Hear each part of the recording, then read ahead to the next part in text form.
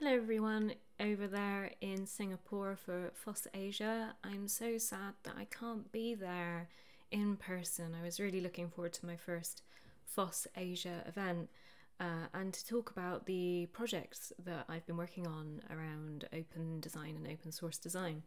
But instead of me being there in person because of these unsure times, I'm here recording what I would be talking to everyone about for you to watch afterwards.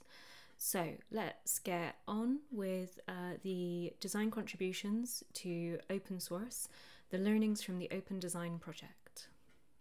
Okay, so a little bit about me. My name is Eriol. My pronouns are they, them, theirs. If you want to tag me in any tweets or any content, please use my pronouns that are the ones that I use, they, them. I am a humanitarian designer, so I primarily do work in the design field around humanitarian and human rights cases. So for things like election monitoring, things to do with crisis response, and things to do with things like street harassment. And these are all tech responses to these kinds of humanitarian challenges. I've been in the product and digital and web space for about 10 years now, working in design and UX across lots of different titles, and I've been working in humanitarian and non-profit sector for around 7 years, both voluntarily and professionally, so both paid and unpaid work. And I'm fairly new to open source. I'm fairly new to the world of openness and open source. About 2 years was when I had my first role in an open source technology non-profit doing design work for their tools. And when I was working in this open source organization, this non-profit, one of the things that me and my colleague, my other design colleague, used to talk about a lot was why there aren't many design related contributions to open source. So we were there working within the open source day to day, and we were seeing developers, and people that could code and people that could write documentation, anybody really that was from a sort of technical background, or perhaps like a part of the coding community, or that kind of techie community. They were ready and able to be contributing anything that they could to the repo when they had the time. And us as designers, we were really curious as to why there weren't design-related contributions as well, because we were working openly in issues in those open repos as well, publishing our design work as openly as possible as we could, while still using proprietary tools at the time, because we weren't really sure about what options there were for open source design tooling. So yeah, we were curious, why aren't there more design contributions? We did a couple of different projects around this. We did one within the Open Leaders, Mozilla Open Leaders program, to try and break down some of the barriers to design contributions, or at least investigate it very early on. We also did that for product management and a few of the other kind of functions that you find around design and tech products in general. We were basically just really confused as to why people that aren't coders don't get more involved in open source as well. One of the partnerships that we had really early on was with an organisation called Designer. They're an agency, a global agency of many designers all around the world, and they approached us to do some pro bono work, so free work for a non-profit, and they were really interested in us at the time. The open source organisation that I worked for was called Ushahidi, and they made tech products for lots of different cases, like I said, humanitarian cases, but predominantly the tool that they were doing some pro bono work on was a tool called 10.4, which was looking at how to solve the communications problems in crises. So when you try and get in contact with multiple people through multiple different methods all at once to try and find out whether they're safe. And this was a real use case for the tool when we first created 10.4 within the Ushahidi open source non-profit.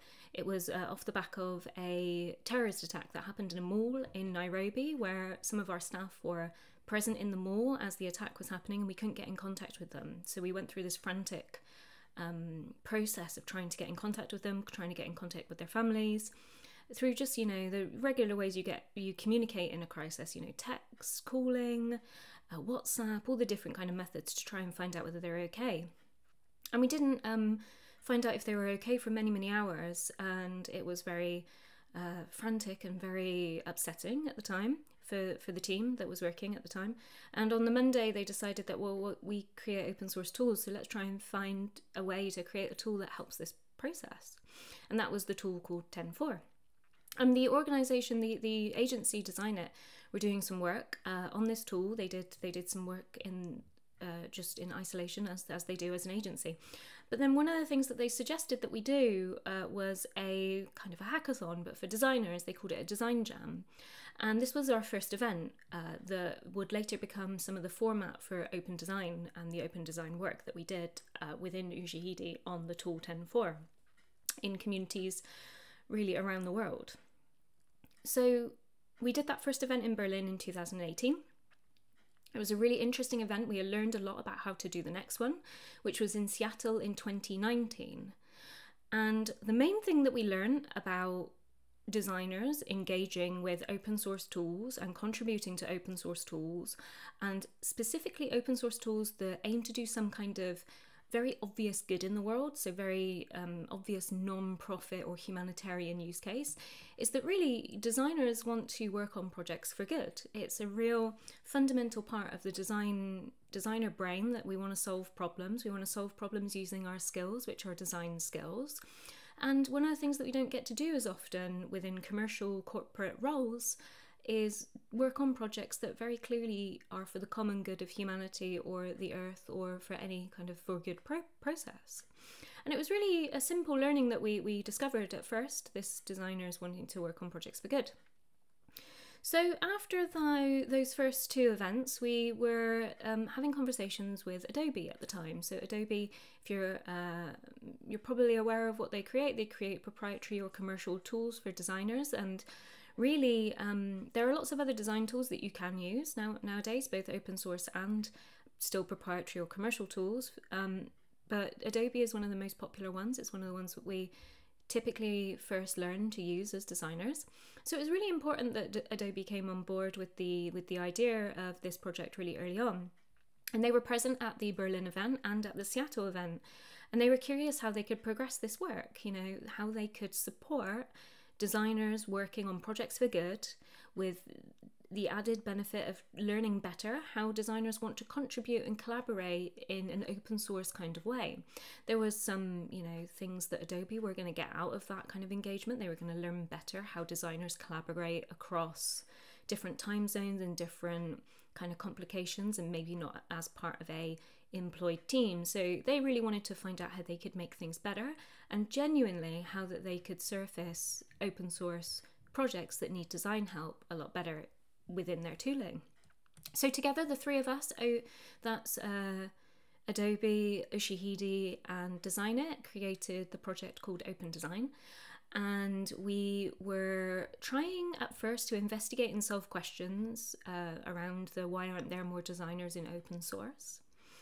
And what we really wanted to do at first was a lot of in-depth research. So we spent a number of months researching how to go forward with the project and how to build on the success or the learnings of the first two events. So we came up with the statement that we kind of wanted to go with, which was designers still collaborating and contributing to, specifically at the moment, humanitarian open source software and tech for good at challenge gatherings. And this was the primary focus initially of Open Design, to learn and to carry on the format and carry on learning from the format again in an open way. But there are lots of challenges. There are too many challenges actually that we really learned within the process of both our research and doing the challenge events to really go into any depth within a short talk time. But I'm going to cover some of the challenges that we discovered, some of the most important ones, I think. But if you are curious as to know what all the other challenges were, then they're all available on our open repo, which has a link at the end of the talk. So lots of different challenges. One of the first challenges is really that most designers don't have a clue what OSS can be or is. So when you speak to designers and other kinds of roles that aren't necessarily coding or development roles, they can really be perplexed or surprised or just largely unaware of what open source software is. Maybe they've heard of the term, maybe they've talked to coders or developers before and they've heard of it, but if they have, then often their response are, unencouraging suggestions that open source is really limited to terminal-based tools or very developer-heavy tools or things that are very complex and code-related. And they actually really get very surprised that there are open source tools which are much more accessible to a designer, both for use from designers, but also to be involved in how those develop, so that it's not just about trying to understand the terminal or very, very code heavy things in depth, that there is a whole world of open source to discover that is very much on the kind of for good or humanitarian side of things. And often what happens when you talk about the kinds of open source software that is out there to designers, like try and break their misconceptions of what open source is, they then are able to better understand why the developer tools for open source exist. And they then are able to start understanding that a lot of these open source developer tools and things that are created and used predominantly by developers are the foundations of the open web and how they also use the open web. And then they can better start to understand and engage with open source software as a larger concept. The second challenge really is a pretty huge one, to be honest. It's that open source software isn't really part of design education, or at least not explicitly so. So when you are in formal or informal education as a designer, a lot of what gets covered is not at all really code related or open source related. There even might be certain modules within your design education, again formal or informal, that actually use open source tools or that have some kind of open source tooling within it, but the designers really don't get kind of educated or told about open source as either a set of principles, as a movement, as a history, or as a practical kind of application that they are likely to be using. So it's absent from our education largely, and it's coming more into educational practices now.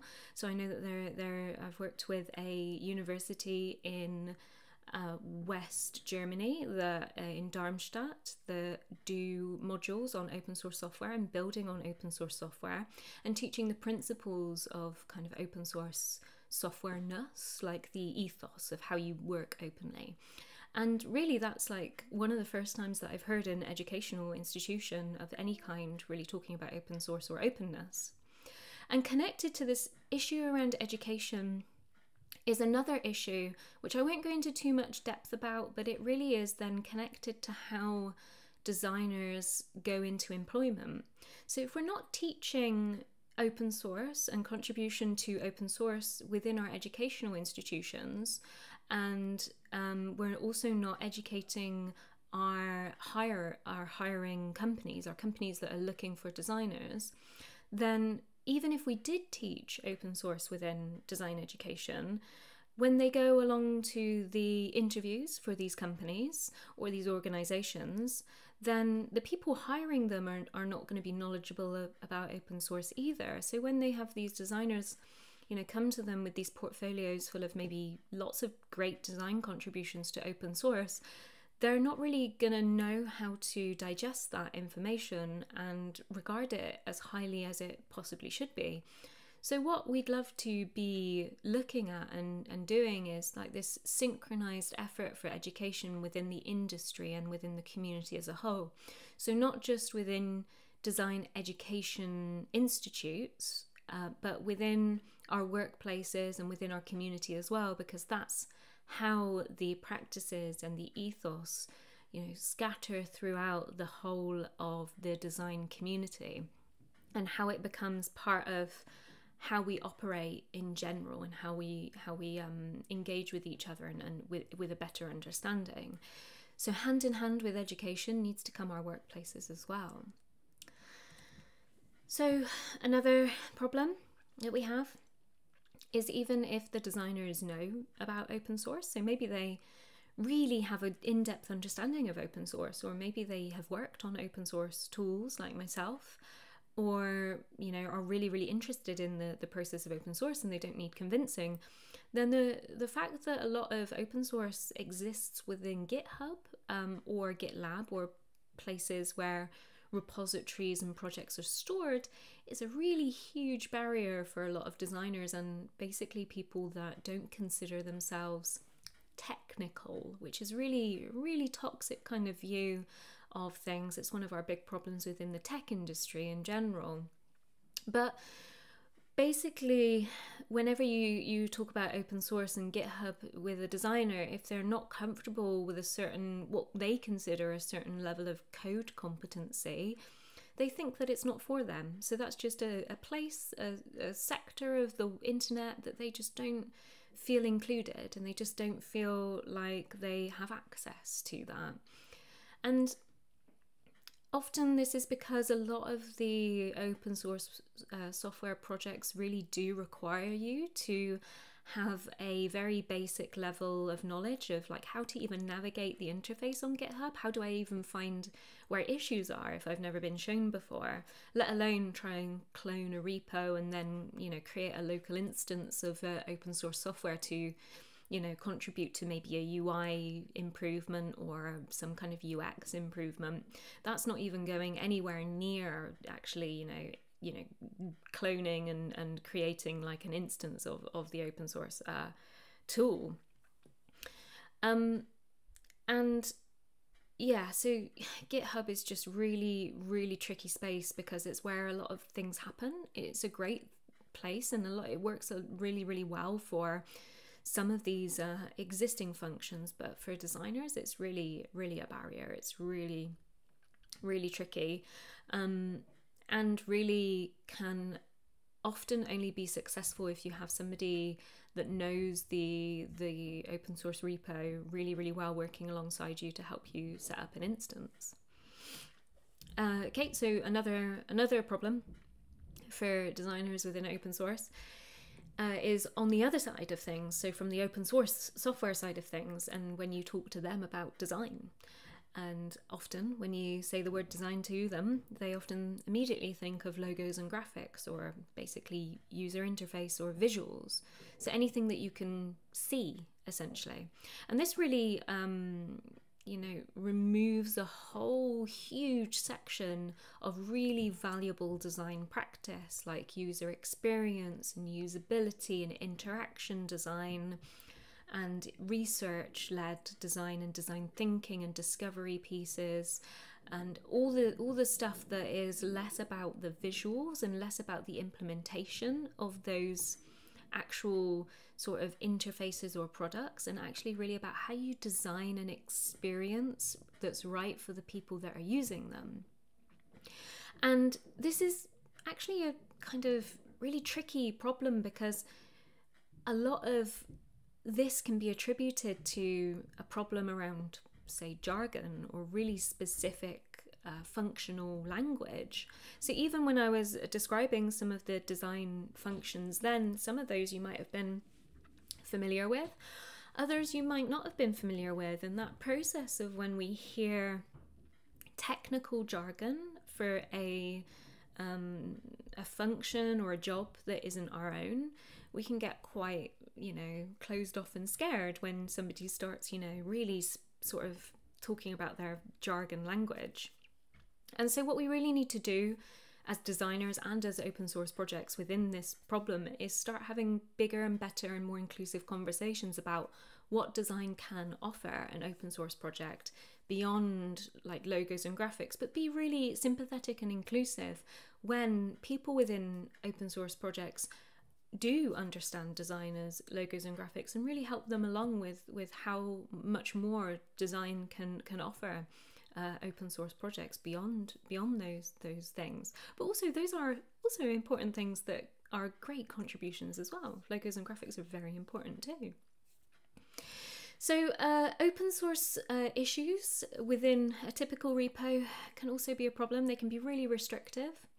So I think most of the audience at FOSSASIA will be familiar with issues or tickets, or how we describe pieces of work within repositories on our open source software. But they are often really solutions focused, technically wise. They use, again, like I was saying about design jargon, they use a lot of technical jargon or code jargon, and a lot of these issues are really just not accessible to designers.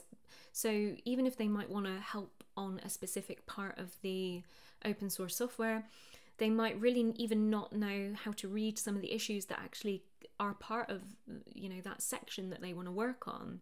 And what we can do for this is make our issues a lot more friendly, a lot more informational, and a lot more open to other kinds of ways of explaining what is needed in that issue, so that if it's a technical issue, it's solving a technical problem, then you can explain it in less technical terms maybe, or in a really simple terms. And if somebody that isn't a coder stumbles across that issue, or if you think design might be able to actually help that issue and you tag it as a label, then with a design label, then a designer could come along and read that issue and actually say, hey, I think that there's a way that we can improve that from a different perspective.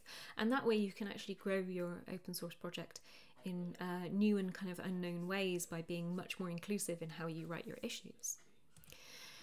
But alongside restrictive issue descriptions that are typically found within most open source issues within the repositories, when you take these issues to, or when you take generalized problems around a piece of software to workshops, design workshops, and you say, hey, we want to improve this part of this product, this feature, they then become unfocused and the design responses to those problems lack relevancy. So what will be created there by the designers, and this is what we experienced in the first two design events that we had, was designers came up with these great sort of responses to solve those problems, but none of them were anywhere near implementable by even a full-time, like, huge tech team, let alone an open source contributions tech team. So what you really need to do with issues that or features that you want to take to a design community or to designers for open source design contributions is find that middle ground between a restrictive technical sounding issue and an open explorative design issue that still has the relevancy to that implementation. So you have to find a really good middle ground between these two places. A huge problem that designers have is lack of version control in both our software that we use, proprietary, or a lot of open source tools don't have this just yet. There are some things that are happening, which is really exciting, but our software and our processes are very removed from the idea of version control. So within coding, there is this whole, way of branching code and conflicts when you try and merge, and there's this process of communication that is really reasonably well established within the code community. But within the design community, we don't really have, the technical ways of doing these things, and a lot of it has to happen through communication and through almost our way of pair designing, so that we're not basically two designers working on a same issue and in conflict, or that we're also sharing our resources really, really openly and collaboratively as well. So we have a huge problem around version control, conflict, and processes for designers to participate in open source. And one of the best things that could happen is in the future is seeing this not only within the tools that we use as designers, both proprietary and open source, but within the systems where open source software is housed, so the GitHubs and the GitLabs and the places where the projects exist as well. So to move on from the many challenges that we tried to solve, at least in some way, with our next few events that we did for the Open Design project, we're going to go on to what we did for the Open Design events. So we did a lot of research, we did a lot of investigation, and we created a comprehensive set of tools and methodology and framework and approaches that were based on really robust research with people that have done similar things before. So we partnered really closely with a lot of organizations that have looked at things like this before or done similar activities to this before. So you're talking about your open IDOs, you're talking about your global virtual design sprints, you're talking your open source design community, and things like the Hague Hacks, which is again another design event that's focused around humanitarian cases. So we worked really closely with these people that have done some of these things before to say, hey, how can we make some progress within this on our events? And we created a framework, and then we did two events. We did one in Bangalore in India for the Design Up Festival, the Design Up conference there. And we did one in Taipei in Taiwan for the Open Up Global Summit there. And we focused on the tool within Ushahidi's open source tool base, which was 10.4, the one that I mentioned earlier on, which was crisis communication. And we focused on very local events that had happened in those countries that were very relevant to the people that were coming to these events. So in Bangalore, we focused on the floods that had happened in the southwest of the country, in the Kerala region.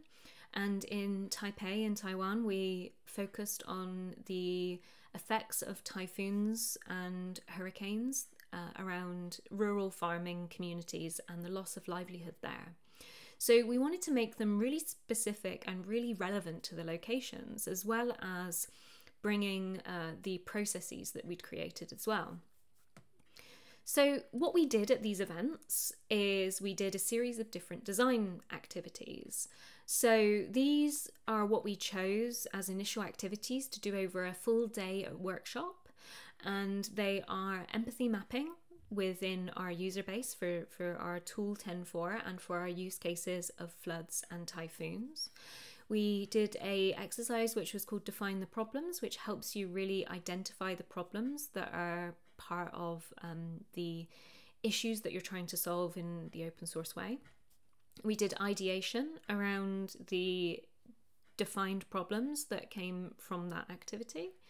There was a storyboarding exercise to try and fill in any gaps and see if there were any things that we'd missed when we were thinking about our solutions. And then we looked at sketching and prototyping within the workshop as well as an output, as our final contribution to the open source.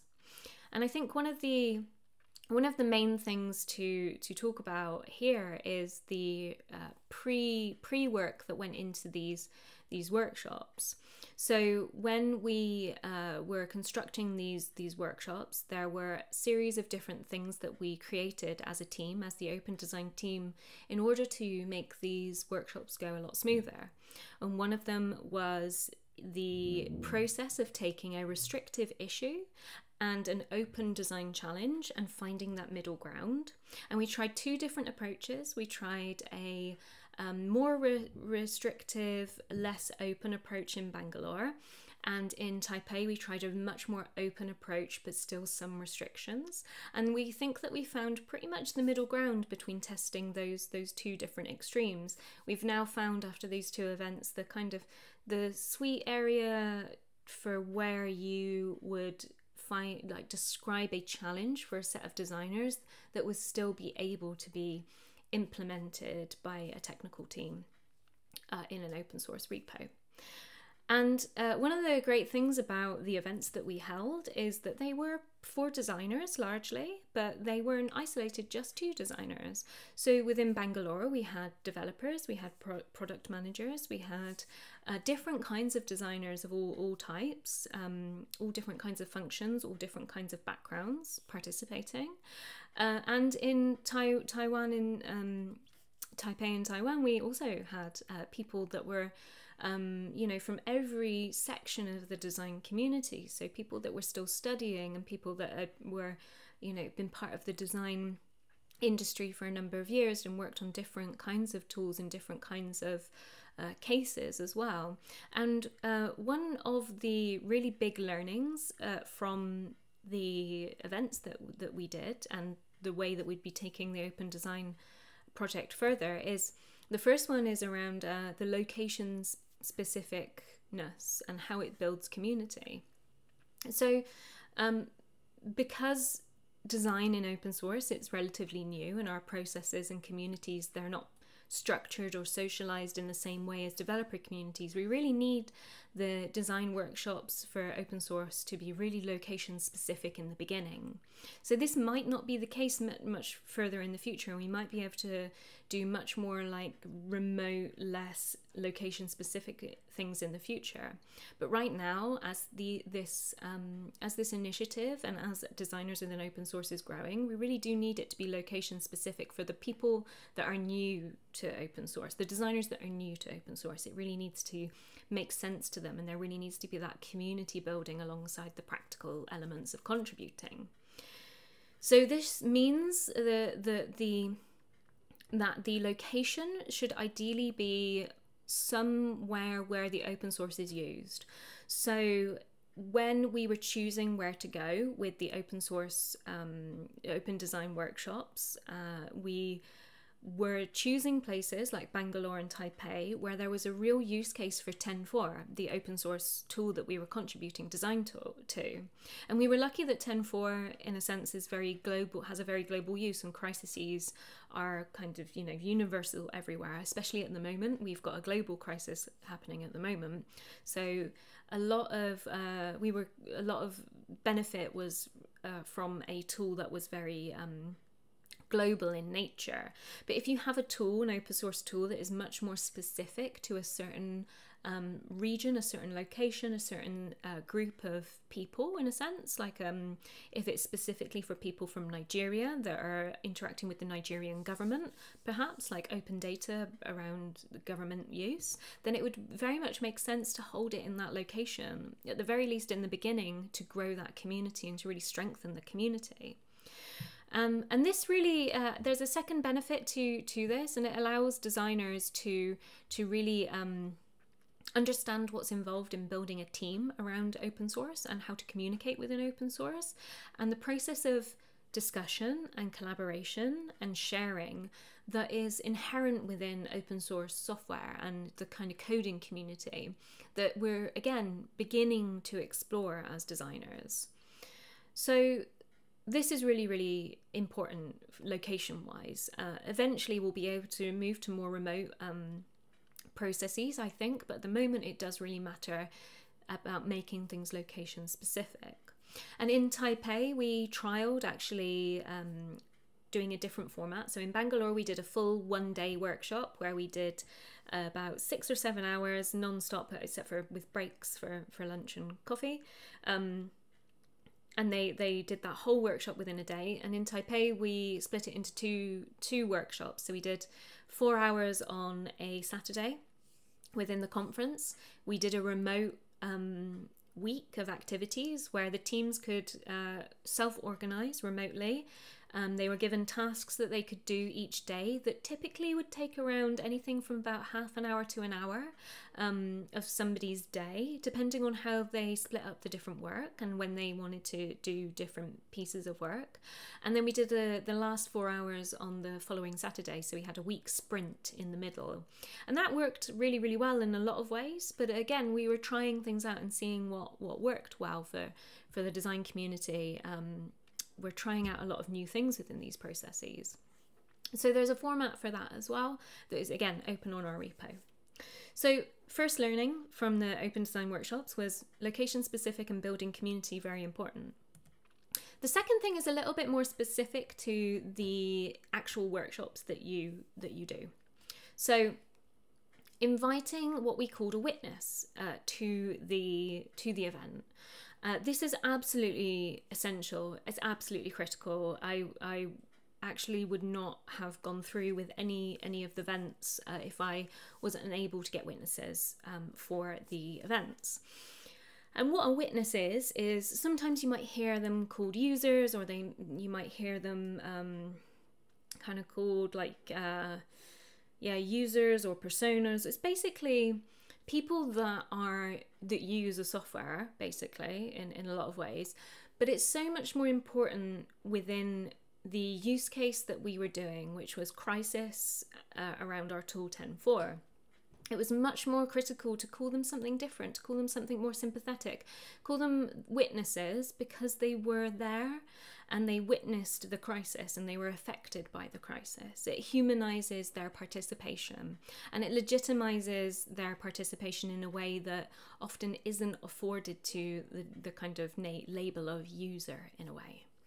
So they were critically important to the workshops that we did. So we had, in the Bangalore workshop, we had a person called Akila come along and she had done a lot of work within an NGO with the populations in Kerala and produced a really comprehensive report on the process of the flood and what happened and who was affected by it. And in Taiwan, we had two people from an organization, one rural farmer that actually sadly had his farm devastated by a typhoon, and a person who helped to organize the volunteer response to not only that farmer but the other rural farmers in the area, and then organize a community group or an NGO afterwards. I can share the links for the places that these witnesses worked and the information of how to find out more about them. But they were involved in the whole process. So there was briefings for them prior to the event. So why we wanted to involve them and how we wanted to involve them and how we valued them. And also they were there throughout the whole event as the designers were working on the issues or on the challenges. They gave around a 30-minute or an hour-long talk about how they experienced the problems that the designers were going to be solving within the open source software.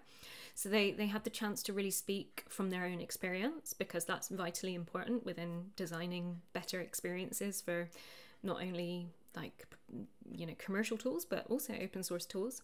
And they were also there so the designers within groups could ask them questions at any point. So if they weren't quite sure whether they were on the right track with what they were designing, they could validate their assumptions and they could validate their direction with the witnesses.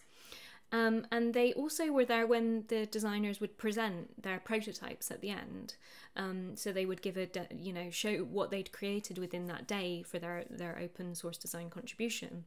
And they were able to have that feedback with the witnesses and the witnesses would be able to say, hey, this wouldn't quite work in this situation for these reasons. And that really is the direct feedback that designers need to iterate on the things that they're doing. So that they're actually not only creating open source design contributions, but the best kind of open source design contributions for the use case that they're designing for. So what we're really trying to do is not just have a design contribution that's created in isolation, but that it's created in this really user-centric, witness-centric, and really specific to the tool kind of way. So that's why it's vitally important to include witnesses. On a slightly connected note as well, it's also vitally important that you pay your witnesses. It's hugely important that a lot of these people are taking time out of their own lives and their days to be there and participate in this process. So we made sure that we paid our witnesses their time, or if they didn't want to be paid themselves, we made donations to their NGOs or the community groups that they were organizing. And the link there on the screen at the moment is the brief that we sent to witnesses and the information about how we decided or how we explored the idea of witnesses within open design. So the last challenge, the last finding from the open design workshops that we did was something that I've talked a little bit about already. So translating issues into design challenges. And there's an example here on the screen within the 10.4, the open 10.4 repo for on the Ushahidi account. This is an example of an issue that we took from sort of very technical issue language through to a design challenge language. And this was one of the ones that we took through to the workshop in Taipei in Taiwan. And this is one of the ones that worked really, really well. And it's sectioned in different ways, and it really is carefully constructed in that it has a section for describing the challenge. It has a section for describing the people that are going to use that function, that feature, or the people that you need to design for. It also has a section around constraints, so things that need to be in place for you to be able to design. So this is the bit that makes the implementation a lot easier, so the designers understand the limitations or the restrictions that they're working with, i.e. The example is that, you know, a lot of the challenges that we were working on, they had to assume that the people that they were designing for were already part of the system. So they'd already been added on to the 10.4 system in some way, shape or form to solve that challenge. So we took these restrictive issues, or these issues that were very technical, and we translated them into the design challenges. We still have some work to do on this, really, because what you can find within the design challenges is, even when they are created collaboratively with your technical teams or with people that are going to implement things, it's really hard to not want to describe the solution that you want, or to describe the thing that you know that you can implement. And it's a really tricky place to be, because what you want to know within any kind of software that you can implement the solution. But what you really want to do by engaging designers within this is understand whether there's actually a more valid or a more beneficial solution that you haven't discovered yet. So you really want to allow for that design discovery that is not prescriptive, so that you could potentially discover a really groundbreaking new way of solving a key problem that your users, the people that are using your open source might have. And you can do that by engaging these designers and balancing really carefully between restrictiveness and open to design thinking and design interpretation. So to move on to the outputs that you get as actual design contributions, so we didn't really want to restrict people too much as to what their design contribution would be, but we did suggest that one of the best things they could do is offer a prototype. And to be able to offer these prototypes, we internally, as the open design team, created a template file of 10.4, the open source software.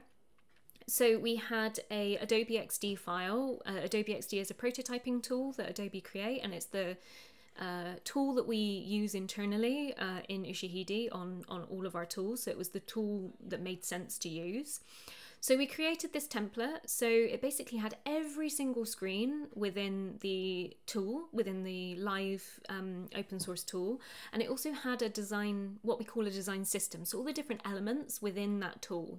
And we created that and we made it available to the designers to explore and to use and to pull pieces out, to redesign certain pieces of the UI, of the visuals. And it gave them like a starting point. Because one of the hardest things to do with design contributions is not really having a starting point, and also not really knowing exactly what the system, the open source software system actually looks like and how it operates. And if that, how it operates, the barrier is that, you need to do this cloning of a repo and creating a local instance.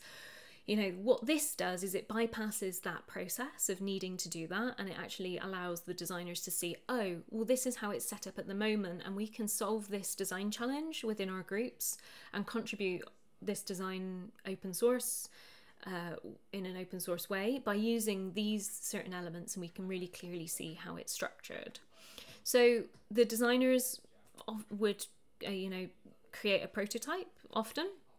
The prototypes didn't have to be a certain way. They didn't have to be, this many pages, this many functions. They didn't have to look a certain way or anything like that. It was really to see what happened and what we could create within teams after, one workshop, and what was feasible within that.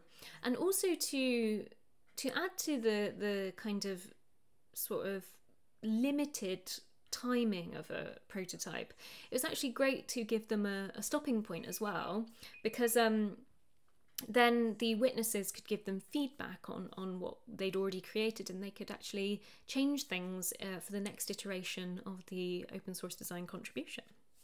So prototypes are really, really useful, but we also got other contributions in other ways. So documentation, sketches, we got the empathy maps, like empathy maps that were created for the different users, both digital and physical ones. So physical ones with post-its and paper, and digital ones we used a tool called Mural, which I can share, and we created a lot of different templates that they could use, especially when they were doing a remote sprint.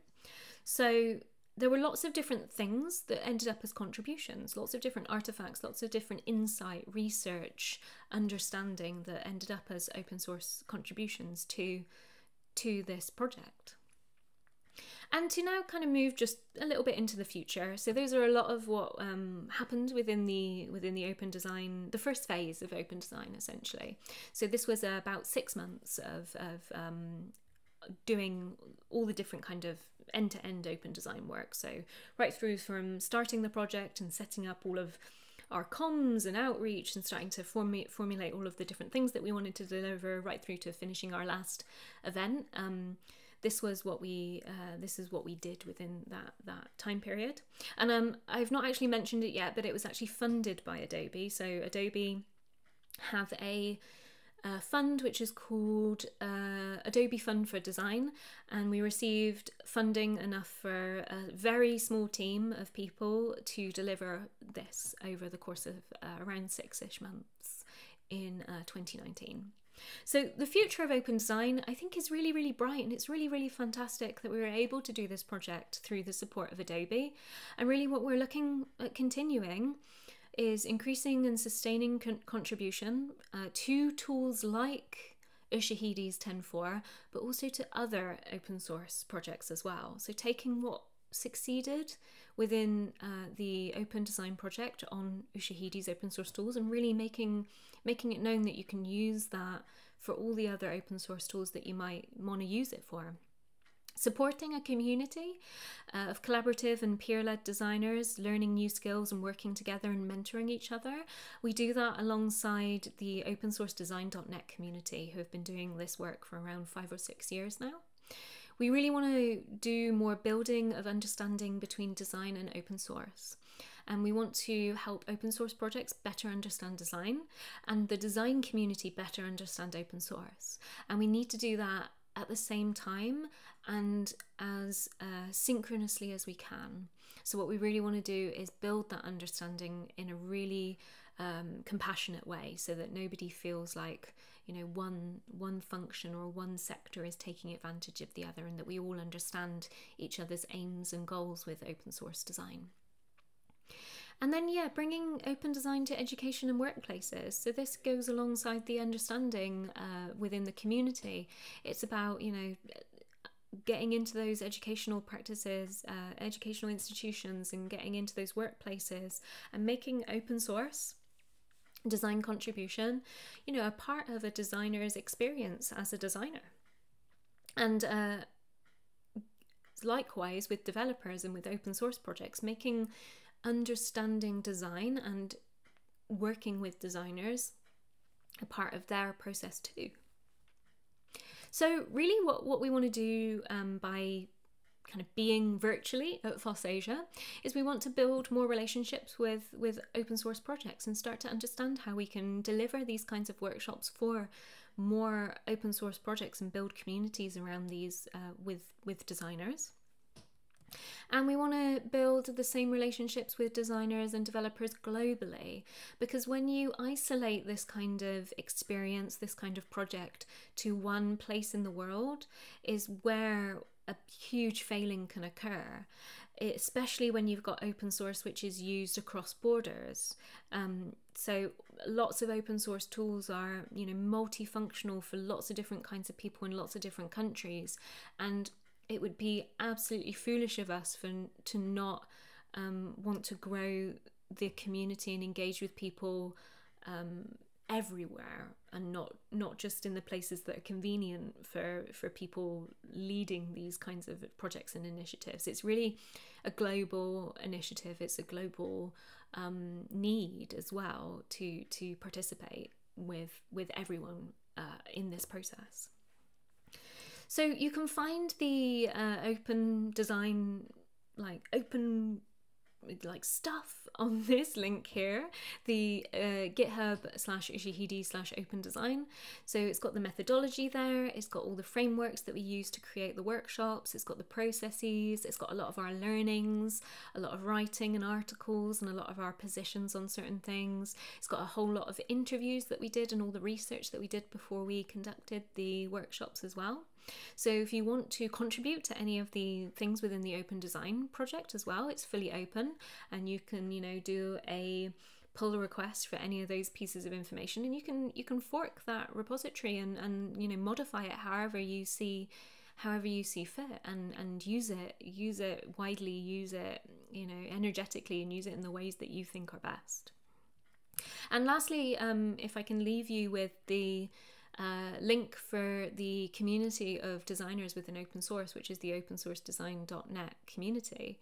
So this is where designers that have had an interest in open source collect and congregate and communicate for many, many years now, and I'm part of the core team there. I lead some of the meetings, and I do some of the sort of welcoming new people there and coordination, but there's a whole load of amazing people that also coordinate and lead this group.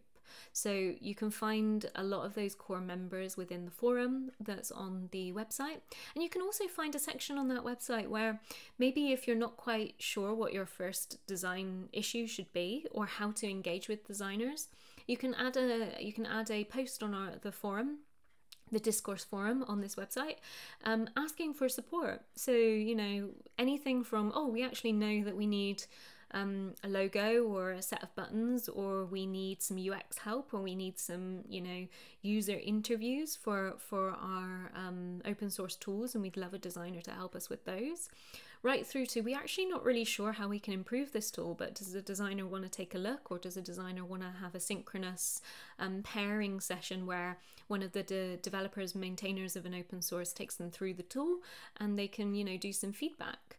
There's also some great first design issues that I can suggest, and I have a Twitter thread on. So again, if you want to know what some just good first design issues that you can create are, that are very exploratory, very sort of test out the waters of design engagement, then please find me on Twitter. You can find my Twitter handle on the bottom left hand of the screen there, Eriol Does Design.